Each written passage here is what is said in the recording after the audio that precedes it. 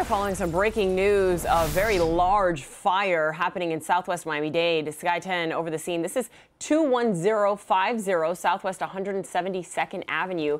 These are live pictures, so you're watching this fire just rage. There's a lot of black smoke in the area. It seems like there's a lot of trailers, a lot of cars. There's a boat down below. I also saw some tires nearby. Fire rescue's out there. You can see them trying to put out the fire with water, but it's a very large fire. We're still working to get details on how this sparked.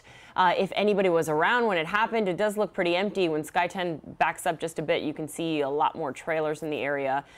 Looks like the fire's still going, so as soon as we get more information on what started it and any details if anybody was around or anybody hurt, we'll bring it right to you.